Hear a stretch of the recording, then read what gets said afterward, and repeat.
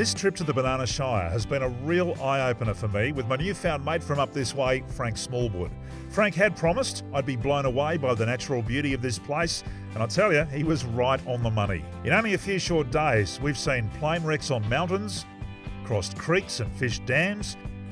We've seen the amazing sandstone country that the region is famous for and had some quality time around the old bush TV. Today, our guide Frank has us heading for Isla Gorge, one of the stars of the Sandstone Wonders region.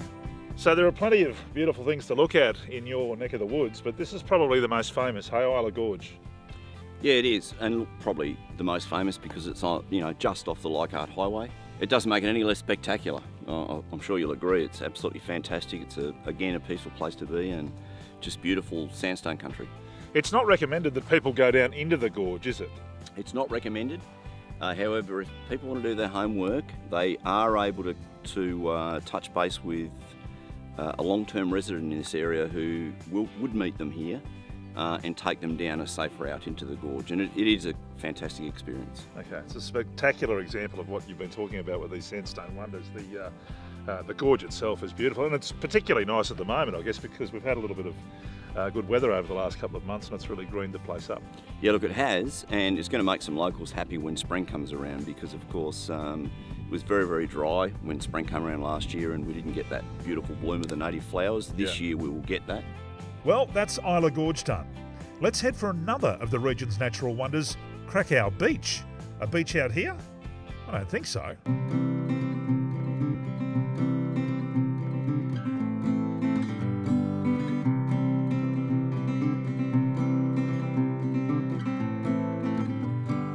So for those people who think that it all looks the same out here, we're proving it wrong, aren't we? I mean, this is incredible, this place. Where are we? Yeah, we're at Cracow Beach, which is around about 20 kilometres to the northwest of Cracow Township.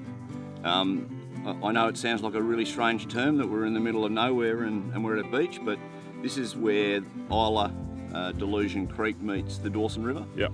Cracow Beach far away in time, is it? Oh, absolutely far away in time.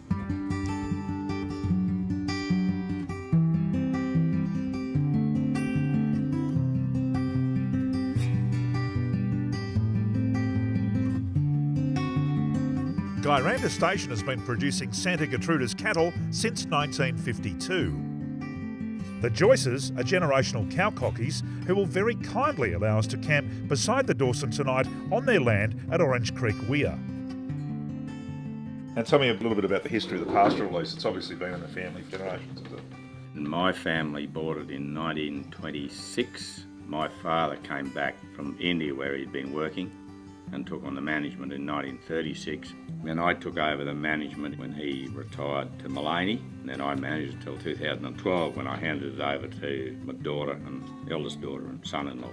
And we've had a magic life here because it's... Yeah. Do you get sick of that view, ever? I never got sick of it. I've driven home from work pretty well every day of my life towards that skyline of the Gyranda Ranges there. Never get sick of it, no matter what time of the day it is, whether it's early morning looking at the sun on it or in the evening with the sun behind it. It's always spectacular. We're heading to a location this afternoon which is on your property, and this is available to people if they want to come camping. And tell us a bit about where we're going today. The spot's Orange Creek Weir. It's a beautiful spot in the river, fairly typical in that you've got access to a big waterhole, palm trees, blue gum, red gum, tea trees, the typical environment along the river here. At our campsite, we're greeted by the local mob. It's a beautiful time of the afternoon on Gyranda Station, just me and my mates. Cold beer in the sunset.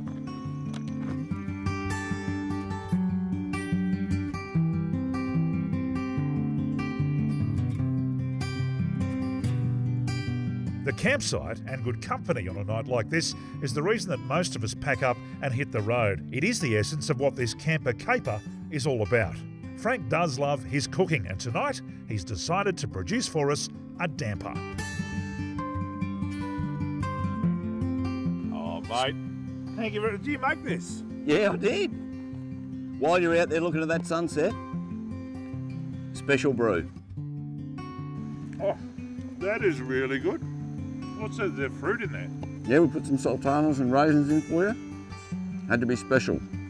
We've had a great time out here with Frank, and it just goes to show that if you do a little bit of research and take the time to look around, you might just find an undiscovered gem. The Banana Shire is the place to come looking, and yes, you very well may run into Frank himself. Head to sandstonewonders.com and the OQTA website will fill you in on all the info. Ariat boots are available at stockists around the country, and ARB has all the gear when you replace foot power with horsepower.